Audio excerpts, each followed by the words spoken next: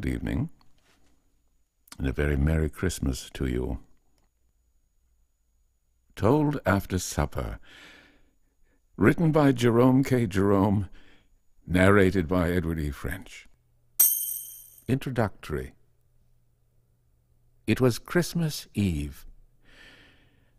I begin this way because it is the proper, orthodox, respectable way to begin. I have been brought up in a proper, orthodox, respectable way and taught to always do the proper, orthodox, respectable thing. And the habit clings to me. Of course, as a mere matter of information, it is quite unnecessary to mention the date at all. The experienced reader knows it was Christmas Eve without my telling him. It always is Christmas Eve in a ghost story. Christmas Eve is the ghosts' great gala night. On Christmas Eve, they hold their annual fete. On Christmas Eve, everybody in Ghostland who is anybody, or rather, speaking of ghosts, one should say, I suppose, that every nobody who is any nobody comes out to show himself or herself, to see and be seen, to promenade about and display their winding sheets and grave clothes to each other, to criticize one another's style and sneer at one another's complexion. Christmas Eve parade, as I expect they themselves term it, is a function doubtless eagerly prepared for and looked forward to throughout Ghostland, especially the swagger set, such as the murdered barons, the crime-stained countesses, and the earls who came over with the Conqueror and assassinated their relatives and died raving mad. Hollow moans and fiendish grins are, one may be sure, energetically practiced up. Blood-curdling shrieks and marrow-freezing gestures are probably rehearsed for weeks beforehand. Rusty chains and gory daggers are overhauled and put into good working order, and sheets and shrouds, laid carefully by from the previous year's show, are taken down and shaken out and mended and aired. Oh, it is a stirring night in Ghostland, the night of December the 24th. Ghosts never come out on Christmas night itself, you may have noticed. Christmas Eve, we suspect, has been too much for them. They're not used to excitement. For about a week after Christmas Eve, the gentlemen ghosts, no doubt, feel as if they are all head, and go about making solemn resolutions to themselves that they will stop in next Christmas Eve, while lady spectres are contradictory and snappish, liable to burst into tears and leave the room hurriedly on being spoken to, for no perceptible cause whatever.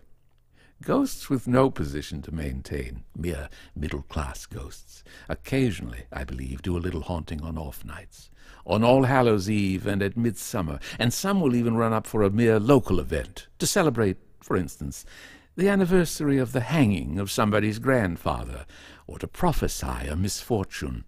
He does love prophesying a misfortune, does the average British ghost. Send him out to prognosticate trouble to somebody, and he is happy.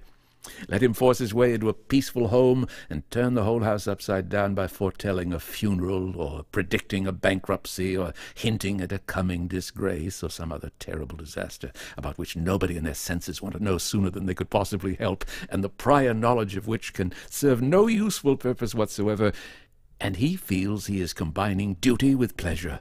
He would never forgive himself if anybody in his family had a trouble and he had not been there for a couple of months beforehand, doing silly tricks on the lawn or balancing himself on somebody's bed rail. Then there are, besides the very young or very conscientious ghosts with a lost will or an undiscovered number weighing heavy on their minds, who will haunt steadily all the year round, and also the fussy ghost, who is indignant at having been buried in the dustbin or in the village pond, and who never gives the parish a single night's quiet until somebody has paid for a first-class funeral for him. But these are the exceptions. As I've said, the average orthodox ghost does his one turn a year on Christmas Eve and is satisfied. Why on Christmas Eve, of all nights in the year, I never could myself understand. It is invariably one of the most dismal of nights to be out in, cold, muddy, and wet. And besides, at Christmas time, everybody has quite enough to put up with in the way of a house full of living relations, without wanting the ghosts of any dead ones mooning about the place, I'm sure. There must be something ghostly in the air of Christmas, something about the close, muggy atmosphere that draws up the ghosts, like the dampness of the summer rains brings out the frogs and snails, And not only do the ghosts themselves always walk on Christmas Eve, but live people always sit and talk about them on Christmas Eve. Whenever 5 or 6 English-speaking people meet round a fire on Christmas Eve, they start telling each other ghost stories. Nothing satisfies us on Christmas Eve but to hear each other tell authentic anecdotes about spectres. It is a genial, festive season, and we love to muse upon graves and dead bodies and murders and blood. There's a good deal of similarity about our ghostly experiences, but this, of course, is not our fault, but the fault of the ghosts, who will never try any new performances, but will always keep steadily to old, safe business. The consequence is that when you have been at one Christmas Eve party and heard 6 people relate their adventures with spirits, you do not require to hear any more ghost stories. To listen to any further ghost stories after that would be like sitting out 2 farcical comedies, or taking in 2 comic journals. The repetition would become wearisome. There's always the young man who was, one year, spending the Christmas at a country house, and on Christmas Eve they put him to sleep in the west wing. Then, in the middle of the night, the room door quietly opens, and somebody, generally a lady in her nightdress, walks slowly in and comes and sits on the bed. The young man thinks it must be one of the visitors, or some relative of the family, though he does not remember having previously seen her, who, unable to go to sleep and feeling lonesome all by herself, has come into his room for a chat. He has no idea it is a ghost. He's so unsuspicious. She does not speak, however, and when he looks again, she is gone. The young man relates the circumstance at the breakfast table next morning and asks each of the ladies present if it was she who was his visitor, but they all assure him that it was not, and the host, who has grown deadly pale, begs him to say no more about the matter, which strikes the young man as a singularly strange request. After breakfast, the host takes the young man into a corner and explains to him that what he saw was the ghost of a lady who had been murdered in that very bed, or who had murdered somebody else there. Does not really matter which. You can be a ghost by murdering somebody else or by being murdered yourself, whichever you prefer. The murdered ghost is perhaps the more popular, but on the other hand, you can frighten people better if you are the murdered one, because then you can show your wounds and do groans. Then there is the skeptical guest. It's always the guest who gets let in for this sort of thing, by the by. A ghost never thinks much of his own family. It is the guest he likes to haunt, who, after listening to the host's ghost story on Christmas Eve, laughs at it and says he does not believe there are such things as ghosts at all, and that he will sleep in the haunted chamber that very night, if they will let him. Everybody urges him not to be reckless, but he persists in his foolhardiness and goes up to the yellow chamber, or whatever color the haunted room may be, with a light heart and a candle, and wishes them all good night, and shuts the door. Next morning he has got snow-white hair. He does not tell anybody what he has seen. It is too awful. There is also the plucky guest, who sees a ghost and knows it is a ghost and watches it as it comes into the room and disappears through the wainscot, after which, as the ghost does not seem to be coming back, and there's nothing consequently to be gained by stopping awake, he goes to sleep. He does not mention having seen the ghost to anybody for fear of frightening them. Some people are so nervous about ghosts, but determines to wait for the next night and see if the apparition appears again. It does appear again, and this time he gets out of bed, dresses himself and does his hair, and follows it, and then discovers a secret passage leading from the bedroom down into the beer cellar, a passage which, no doubt, was not unfrequently made use of in the bad old days of yore. After him comes the young man who woke up with a strange sensation in the middle of the night, and found his rich bachelor uncle standing by his bedside. The rich uncle smiled a weird sort of smile and vanished. The young man immediately got up and looked at his watch. It had stopped at 4:30, he having forgotten to wind it. He made inquiries the next day and found that, strangely enough, his rich uncle, whose only nephew he was, had married a widow with 11 children at exactly 11:45, only 2 days ago. The young man does not attempt to explain the circumstance. All he does is to vouch for the truth of his narrative. And to mention another case, there is the gentleman who is returning home late at night from a Freemason's dinner, and who, noticing a light issuing from a ruined abbey, creeps up and looks through the keyhole. He sees the ghost of a grey sister kissing the ghost of a brown monk, and is so inexpressibly shocked and frightened that he faints on the spot, and is discovered there the next morning, lying in a heap against the door, still speechless, and with his faithful latchkey clasped tightly in his hand. All these things happen on Christmas Eve. They are all told of on Christmas Eve. For ghost stories to be told on any other evening than the evening of the 24th of December would be impossible in English society, as at present regulated. Therefore, in introducing the sad but authentic ghost stories that follow hereafter, I feel it is unnecessary to inform the student of Anglo-Saxon literature that the date on which they were told and on which the incidents took place was Christmas Eve. Nevertheless, I do so. How the stories came to be told. It was Christmas Eve. Christmas Eve at my Uncle John's. Christmas Eve. There is too much Christmas Eve about this book. I can see that myself. It is beginning to get monotonous even to me. But I don't see how to avoid it now. At number 47, Laburnum Grove, Tooting. Christmas Eve in the dimly lighted... There was a gas strike on. Front parlor, where the flickering firelight threw strange shadows on the highly colored wallpaper, while without, in the wild street, the storm raged piteously, and the wind, like some unquiet spirit, flew moaning across the square, and passed wailing with a troubled cry round by the milk shop. We had had supper, and were sitting round, talking and smoking. We had had a very good supper indeed.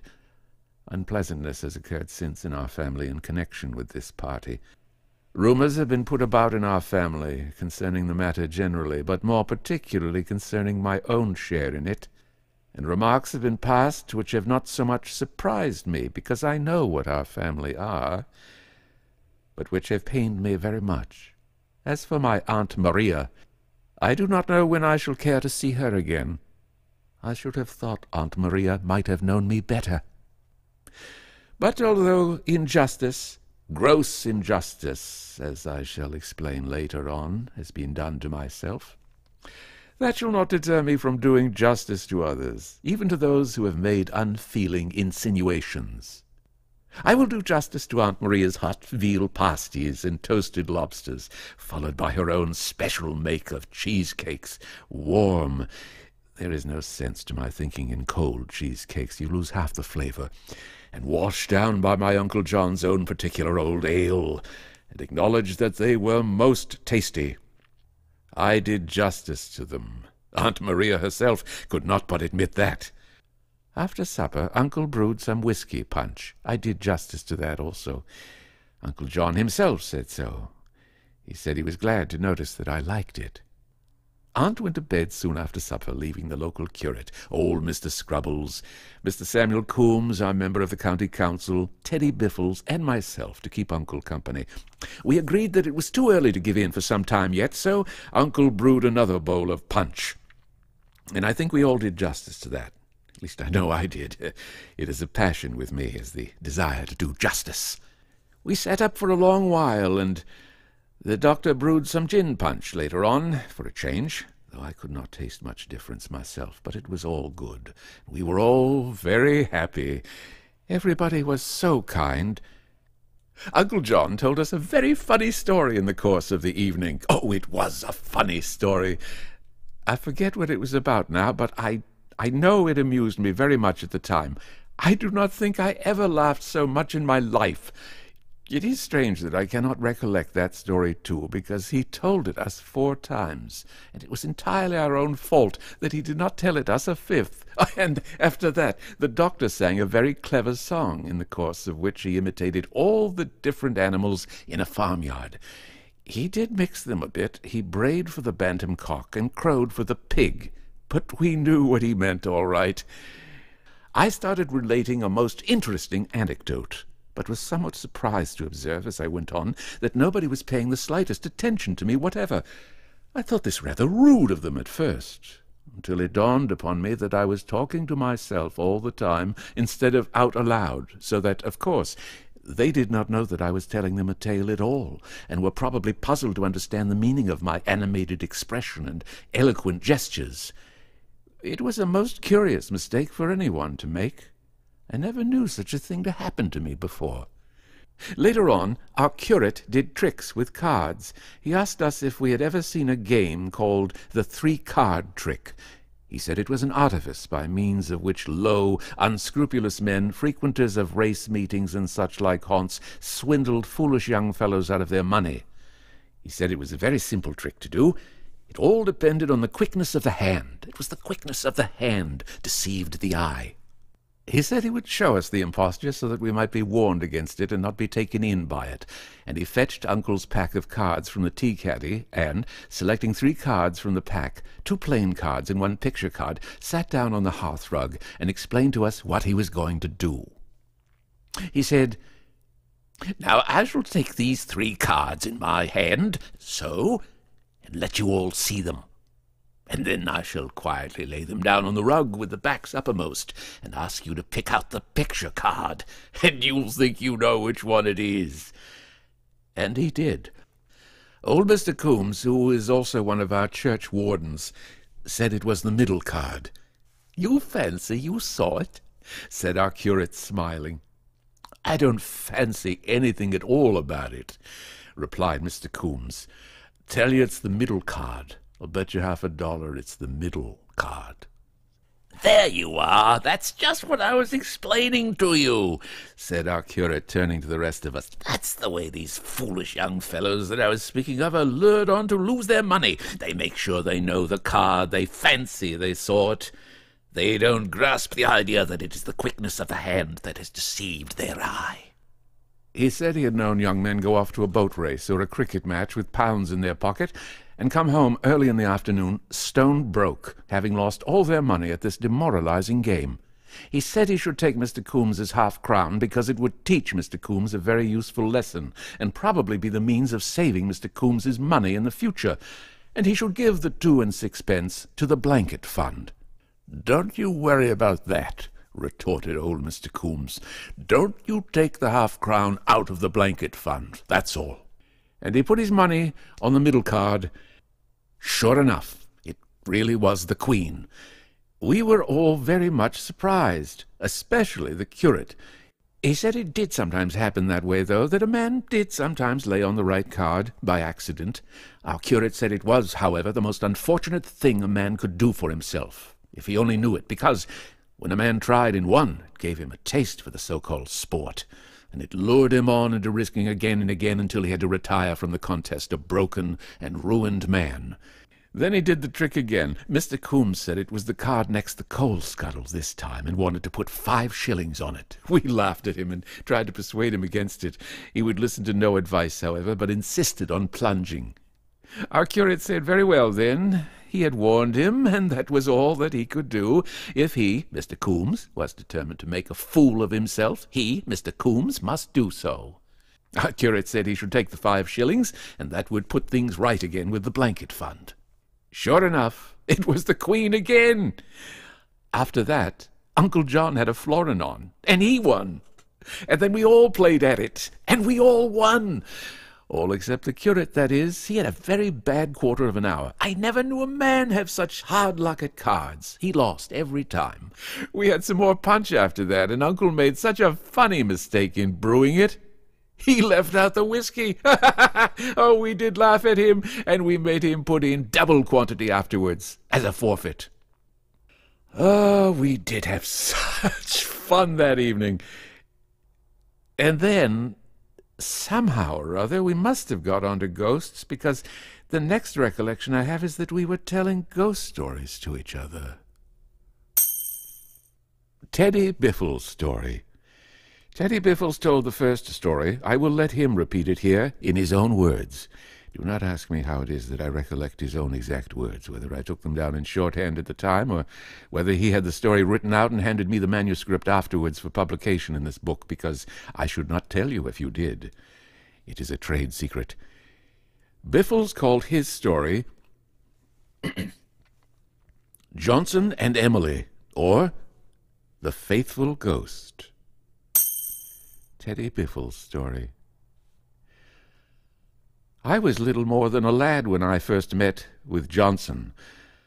I was home for the Christmas holidays, and, it being Christmas Eve, I had been allowed to sit up very late. On opening the door of my little bedroom to go in, I found myself face to face with Johnson, who was coming out. It passed through me, and uttering a long, low wail of misery, disappeared out of the staircase window. I was startled for the moment. I was only a schoolboy at the time, and had never seen a ghost before, and felt a little nervous about going to bed. But, on reflection, I remembered that it was only sinful people that spirits could do any harm to, and so tucked myself up and went to sleep. In the morning I told the pater what I had seen. "Oh, yes, that was old Johnson," he answered. "Don't you be frightened of that. He lives here." And then he told me the poor thing's history. It seemed that Johnson, when it was alive, had loved in early life the daughter of a former lessee of our house, a very beautiful girl, whose Christian name had been Emily. Father did not know her other name. Johnson was too poor to marry the girl, so he kissed her good-bye, told her he would soon be back, and went off to Australia to make his fortune. But Australia was not then what it became later on. Travellers through the bush were few and far between in those early days, and even when one was caught, the portable property found upon the body was often of hardly sufficiently negotiable value to pay the simple funeral expenses rendered necessary, so that it took Johnson nearly 20 years to make his fortune. The self-imposed task was accomplished at last, however, and then, having successfully eluded the police and got clear of the colony, he returned to England, full of hope and joy, to claim his bride. He reached the house to find it silent and deserted. All that the neighbors could tell him was that soon after his own departure the family had, on one foggy night, unostentatiously disappeared, and that nobody had ever seen or heard anything of them since, although the landlord and most of the local tradesmen had made searching inquiries. Poor Johnson, frenzied with grief, sought his lost love all over the world, but he never found her, and, after years of fruitless effort, he returned to end his lonely life in the very house where, in the happy bygone days, he and his beloved Emily had passed so many blissful hours. He had lived there quite alone, wandering about the empty rooms, weeping and calling to his Emily to come back to him, and when the poor old fellow died, his ghost still kept the business on. It was there, Pater said, when he took the house, and the agent had knocked £10 a year off the rent in consequence. After that I was continually meeting Johnson about the place at all times of the night, and so indeed were we all. We used to walk round it and stand aside to let it pass at first, but when we grew at home with it, and there seemed no necessity for so much ceremony, we used to walk straight through it. You could not say it was ever much in the way. It was a gentle, harmless old ghost, too, and we all felt very sorry for it, and pitied it. The women folk, indeed, made quite a pet of it for a while. Its faithfulness touched them so. But as time went on, it grew to be a bit of a bore. You see, it was full of sadness. There was nothing cheerful or genial about it. You felt sorry for it, but it irritated you. It would sit on the stairs and cry for hours at a stretch, and whenever we woke up in the night, one was sure to hear it pottering about the passages and in and out of the different rooms, moaning and sighing, so that we could not get to sleep again very easily. And when we had a party on, it would come and sit outside the drawing-room and sob all the time. It did not do anybody any harm exactly, but it cast a gloom over the whole affair. "Oh, I'm getting sick of this old fool," said the pater one evening. The dad can be very blunt when he is put out, as you know, after Johnson had been more of a nuisance than usual, and had spoiled a good game of whist by sitting up the chimney and groaning till nobody knew what were trumps or what suit had been led even. "We shall have to get rid of him somehow or other. I wish I knew how to do it." "Well," said the mater. "Depend upon it, you'll never see the last of him until he's found Emily's grave. That's what he is after. You find Emily's grave and put him on to that, and he'll stop there. That's the only thing to do. You mark my words." The idea seemed reasonable, but the difficulty in the way was that we none of us knew where Emily's grave was, any more than the ghost of Johnson himself did. The governor suggested palming off some other Emily's grave upon the poor thing, but, as luck would have it, there did not seem to have been an Emily of any sort buried anywhere for miles round. I never came across a neighborhood so utterly destitute of dead Emilys. I thought for a bit, and then I hazarded a suggestion myself. "Couldn't we fake up something for the old chap?" I queried. "He seems a simple-minded old sort. He might take it in. Anyhow, we could but try." "By Jove, so we will," exclaimed my father, and the very next morning we had the workmen in, and fixed up a little mound at the bottom of the orchard with a tombstone over it, bearing the following inscription: "Sacred to the memory of Emily. Her last words were, 'Tell Johnson I love him.'" "That ought to fetch him," mused the dad as he surveyed the work when finished. "I'm sure I hope it does." It did. We lured him down there that very night, and, well, there it was. One of the most pathetic things I have ever seen, the way Johnson sprang upon that tombstone and wept. Dad and old Squibbins, the gardener, cried like children when they saw it. Johnson has never troubled us any more in the house since then. It spends every night now, sobbing on the grave, and seems quite happy. There still? Oh, yes. I'll take you fellows down and show you it next time you come to our place. 10 p.m. to 4 a.m. are its general hours, 10 to 2 on Saturdays. Interlude. You have been listening to Told After Supper, written by Jerome K.Jerome, Edward E. French speaking.